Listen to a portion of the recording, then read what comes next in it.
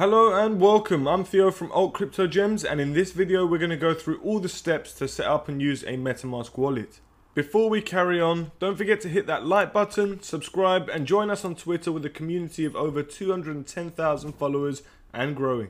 Okay, so the first step is to download Metamask, and to do that we go to the official website metamask.io, which I'll leave the link in the description below. Once you've installed Metamask and added it as an extension to your browser, which I recommend using Google Chrome, a pop-up will appear. Once that happens, simply click Get Started and two options will appear. The option on the left is for those looking to import their existing wallet onto their new Metamask account.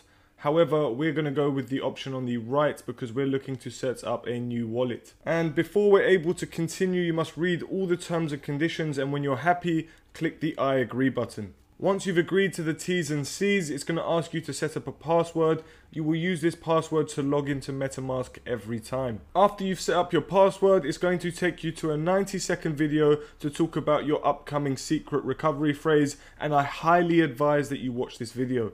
After watching the video, you should completely understand never to store your secret recovery phrase online or on any digital item. The best way to store your secret recovery phrase is to write it down on a piece of paper and make a duplicate and hide them both well. If someone has your private keys, aka your secret recovery phrase, then they can access your wallet and steal all your funds.